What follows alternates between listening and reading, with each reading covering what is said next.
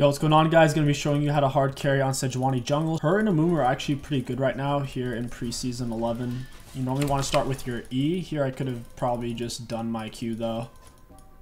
Yeah, I would have been better off going Q. We might have picked up the kill. With that being said, if you do start Q, it's gonna mess up your first camp, especially if you don't get a good leash. Plus, Ezreal still had his flash. He only ended up using his dash. It's being really buggy. I can't press enter. I don't know why that is. I'm actually having some trouble with my settings. But yeah, anyway, Sejuani's actually really strong right now. Her and Amumu both. Tank junglers have... they have some pretty good options right now with their Sunfire Aegis. With Sejuani, you're still going to lean heavy into Warmog second item, but you're going to go for a Sunfire Aegis rush like every single time. Super strong. On Sejuani, if you want to fight on Scuttle, you just 5 camp clear. It looks like Mastery is going to start on red buff, so I think I can go to topside Scuttle here. So I'll just do 5 camp clear. Seraphine AFK. Chill. Alright, let's go straight into our Raptors. So Raps, you will take the most damage on out of any of your camps, but we'll be full HP by the end of our clear. Master, you got pretty low on HP there. And saw his HP. I'm going to pull this back after you land your full W on the camp and an E. Pull it back, take a little bit less damage. You don't want all the Raptors to be hitting you at once. The little Raptors chew into you super hard. We're going to go to our Wolves next. Mastery is going to path towards bot Scuttle since he started topside. When you start camps, you normally auto-attack in W, and then they'll start hitting you, which will chew off your passive. You want to E immediately once you're able to. Your W does apply 2 stacks of your Frost, which is nice. Really helps you get up that stun. Sejuani is really bad at 1v1s, especially before she's level 3. You want to try to avoid those as much as possible.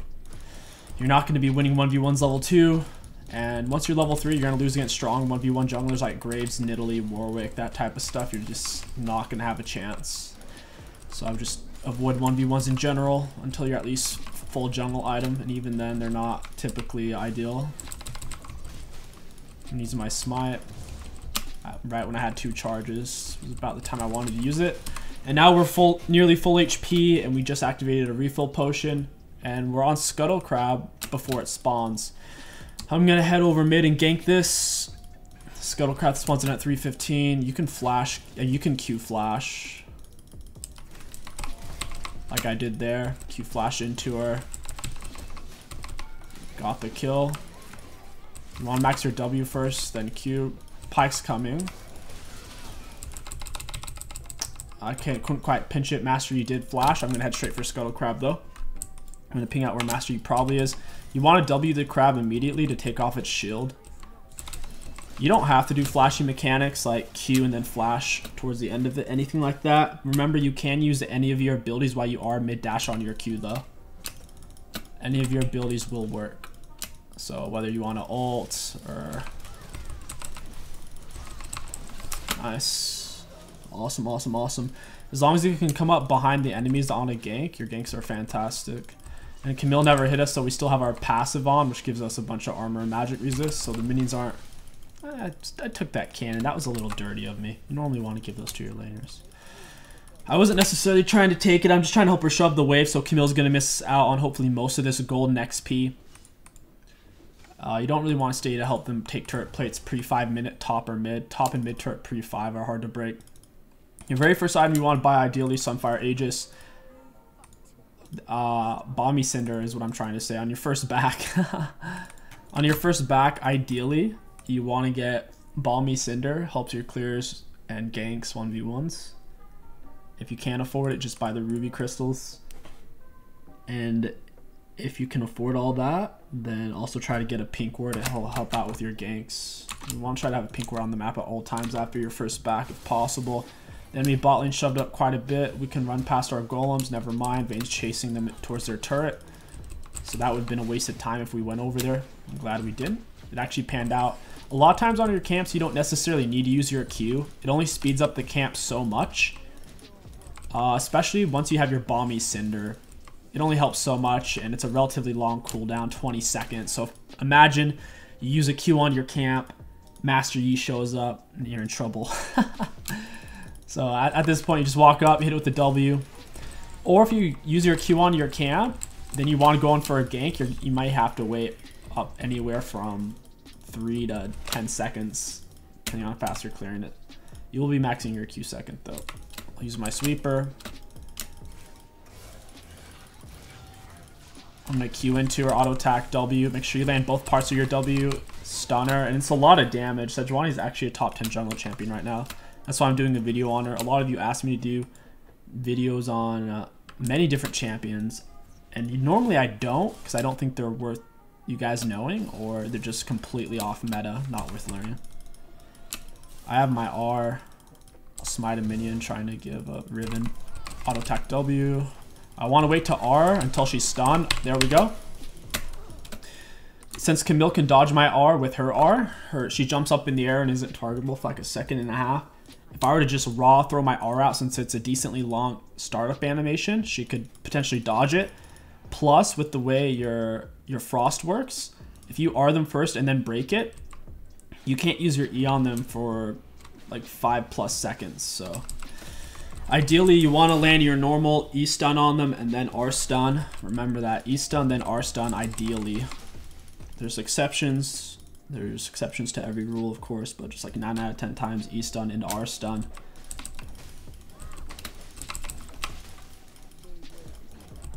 Sejuani's biggest weakness is early game jungle champions. If they are willing to play in your jungle, it's really hard for you to get to level 6. She's a huge level 6 power spiker. She's super good in ganks, but she's not, like we talked about, she's not so good at fighting people 1v1. I saw Yi in the area. Okay, he's over there. He actually, oh, that son of a bitch, he took my red buff. I should have noticed. I should have clicked on him. You click on him and it shows like upper left, like how long the red buff has left. So I should have known there. Pyke should have stayed mid. I could have ganked this. It's whatever. The second part of your W does more damage, and it's the, pretty sure it's the slow as well. Yeah, your second part of your W does triple the damage, and it's the slow.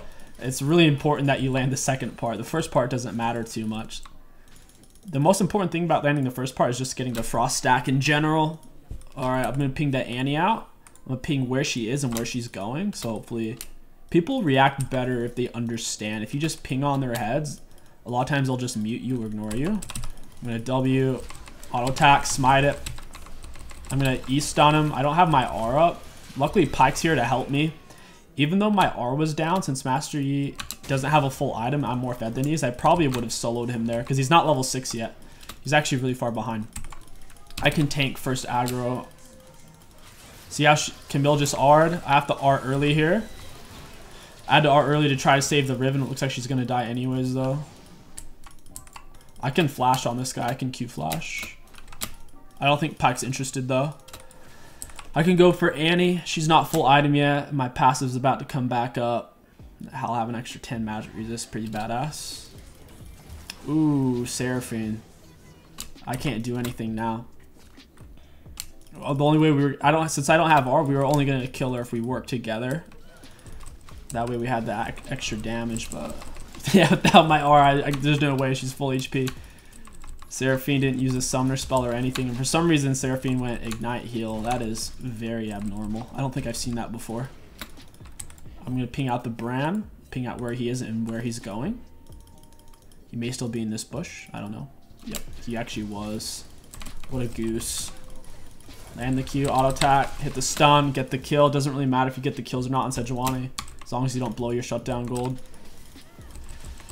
One of the biggest reasons why Sejuani is strong is she's so good at taking scuttles, since she instantly rips off its shield with just the first part of her W, which is good since the first part doesn't, like, this scuttle doesn't get to soak any damage for free against Sejuani, since the first part doesn't do much damage anyways. I'm gonna max Q second. I'm gonna walk up to her, hit with Q, auto attack W. Nice, nice, nice. We're tempoing this game down. I don't need to stay for this. The more people who are near the turret when you're breaking plates, the turret gets more armor magic resist anyways. So it's not really going to go faster by me helping, because I have such low on-hit damage to turrets anyways. So instead, it's better for me to just go for Herald. With Herald, you only need one person anyways. Any champion in the game, when Herald spawns, can solo it. I've done it in Training Tool with 0 items, just for fun. You can do it on a champion with 0 items at like level 1. Soloing Herald is very easy, so the only reason why you need a second person is if you're worried about getting collapsed on. So if you think they're gonna burglar you, then yeah, you want someone there to have your back. But in terms of just taking Herald, dude, tank champions not even full item can take it with full HP. It's pretty crazy. Our R's up so we can solo Annie, especially if she doesn't have full item yet. Alright, we're just gonna Ooh, okay, we got this. I got R. I can just Q R him to get to him. I'll hold on to R since he hasn't Q'd yet. I'll R him now since he's getting away. Blue smite him, auto attack. Nice, nice, nice. Yeah, depending on the situation, you're gonna need to R before you hit them with your normal E stun. Sometimes you don't have the luxury of beating up on them before they're getting away because they're moving faster than you or they have a big escape or something. Alright, their team's... Ooh, okay. They have 2 AP champs, the Annie Bran. So they have stuns. They have a lot of stuns. I'd actually rather go Merc Treads this game. And then we'll go straight into Warmogs. Warmogs is a really good item on Sejuani. They don't have any crit champs. Mastery and Ezreal, neither one are crits. So Randuin's isn't good here, but if they have 1 or more crit champs, Randuin's a decent second item. Abyssal Mask isn't bad here either. We could honestly just go Abyssal into Warmog, because I don't think we could get the Warmog's passive with just these 2 items anyways. If they don't have stuns, like if their main form of CC is slows, you can just go for steel caps, because Sejuani's passive makes her immune to slows while it's up. So if you're just like walking around and Nasus tries to wither you, it won't work. Or if Bran has, it just like slows in general while you're passive, and even once they hit you, it takes a few seconds, 3 seconds for your passive to fall off. So I didn't do it for the Bran Rylai slow. I did it for the Annie stun, Bran stun, 𝐒𝐿 stun. Otherwise I wouldn't have bothered. I'm gonna key right into her auto attack W. Ooh, got her flash for free. We didn't have to burn anything of value. I don't know what she thinks she's doing. She can't solo me. I have Merc Treads. I have Blue Smite. She's trying to burst me through my passive. My passive just barely fell off after, so I was gonna solo her. You can't, when you're fighting a Sejuani, you don't want to throw all your damage at her at once instantly while her passive's up. So look at me. So this is Sejuani no passive. This is Sejuani with passive. Like there's a visual difference. You see that shield above my head? If you do that, you're basically, it's almost like having yourself exhausted and then pressing all your abilities. You want to take her passive off. This is just like an auto attack or something, and then drop a load on her head after the 3 seconds decays, because it takes 3 seconds for it to fall off. I'm gonna Q straight into him. You can go over walls with your Qs. You can go through structures, walls, as long as it can reach over. Auto attack. Got my E stun. I could have R'd her there, but I figured we didn't need it since Pyke had already dashed away. Auto attack W. Normally against camps, like I said, you want to auto then W. Since your W pushes them away, it immediately cancels their auto attacks. So especially in the early game, auto attacking then W is really good with Sejuani.